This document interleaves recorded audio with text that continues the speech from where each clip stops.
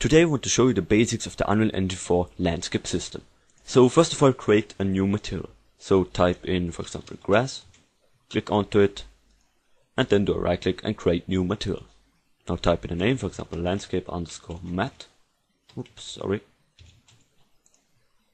Open it and add every texture you like.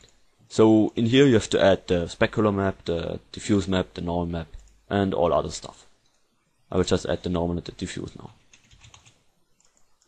Oops, sorry. Then add another one, for example the ground.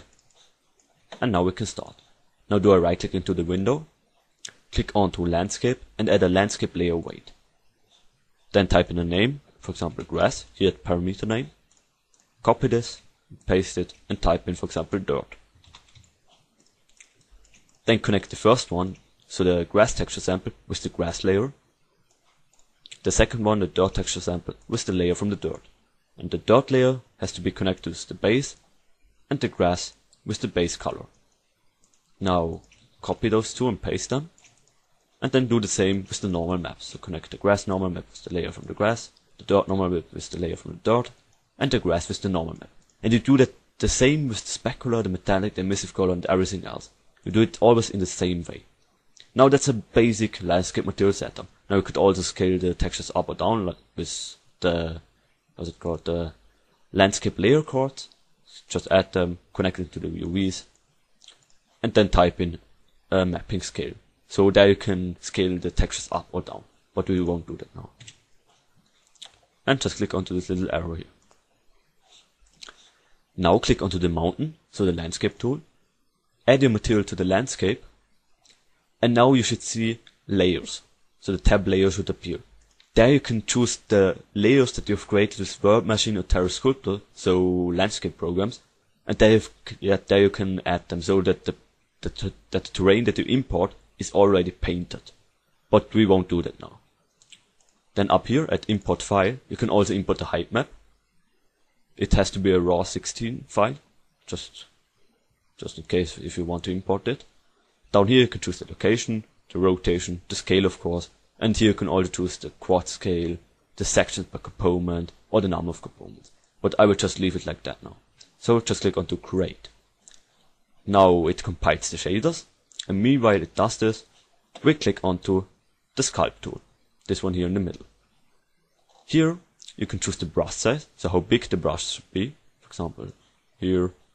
Okay, now the video lags a little bit because of the compiling shaders. And of course the brush fall off. That's the second circle around the middle one. Then at the tool strands, you can choose how strong the tool should be, how big the hills or the mountain should be. For example, the 0.3 is like that. And the 1 is, for example, like that. So here you can see a big difference. Okay, I would say just wait a little bit until the shading has compiled, because it's a little bit annoying that it's so dark. So let's just wait a little bit. So I'm back now, and as you can see here, here's the difference between the two values, the 0.1 and the 1. Okay, so as I said, here you can choose the strands, the brush fall off, and the brush size. Then up here at the sculpt tool, you can choose which tool you can use. For example, there is a sculpt tool, with that you can create hills. For example, like that. Then there's also a smooth tool, where you can smooth it. Then of course a flatten tool, there you can flat everything. There I would recommend you to use a value of 1, so that you get a pretty good flat landscape here. Then a ramp tool, there I just have to press Ctrl and I just drag and drop it. And as you can see here now, when we click on to add ramp, we get a pretty nice ramp here. Here you can also adjust some values like the ramp height and the side fall off. But yeah, you just have to play around a little bit.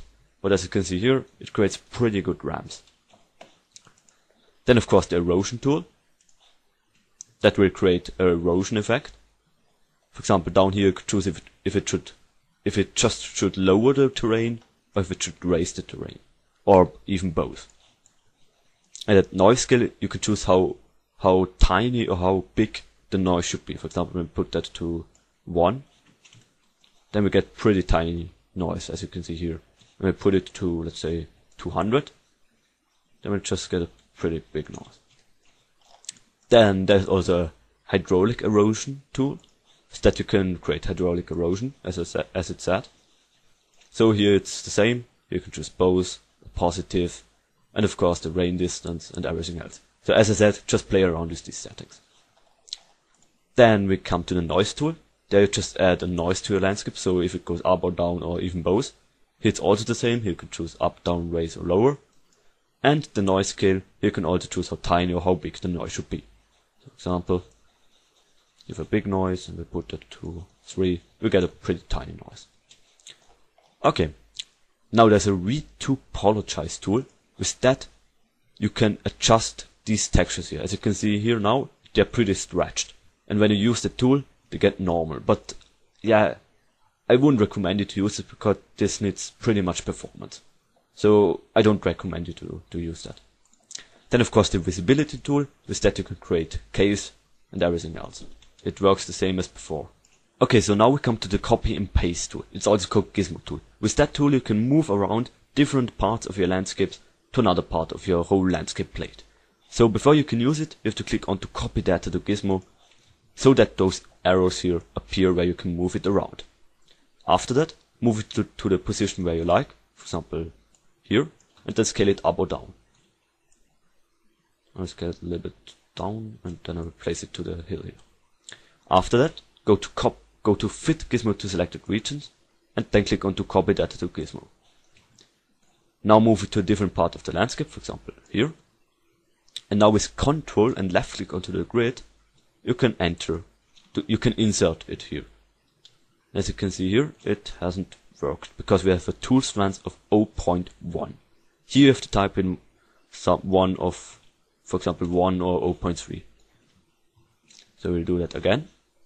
Now Control and left click, and as you can see here, it has copied exactly the same part to another part of the landscape.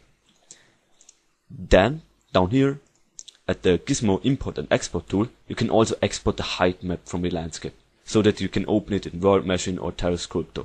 For that you just have to go to export, choose the path, and then just click on to save. Okay, so that were the tools from the landscape tool, and now we'll explain you some other stuff. For example, the circle brush here. Here you can choose the shape of your brush. For example, you can add a star brush or anything else with an alpha channel texture and so on. But that's just that's not so important, so just take a look at the documentation, then you will know how it works. But mostly I just use the circle brush here. Then it's smooth. You can also choose how it should look like. For example, a tip, then it looks like this here, or linear, then it looks this here, or even spherical, and it looks this here. So here you can just play around with this. Okay, now we come to the painting tool up here. Here you can also choose the brush size, of course, the brush fall off, different painting tools, for example smooth, flatten, noise. With noise you can add a noise to your texture, so that there isn't just grass material but also some dirt and something like that. And with smooth you can get a pretty smooth overflowing to another material, but I will show that later. So down here you should see your layers, so in my case grass and dirt, and now we have to just click onto this little plus here and then wait, play and land a normal and save it somewhere. And now we are ready to paint on. So we'll choose the dirt one, and then I will just paint on the landscape. And as you can see here, it's still compiling the shaders. So we have to wait a little bit. Meanwhile I will choose the smooth tool, and this shape here and this shape here. Okay, you can already see our dirt here, and now we will smooth it a little bit after the compiling shader is finished.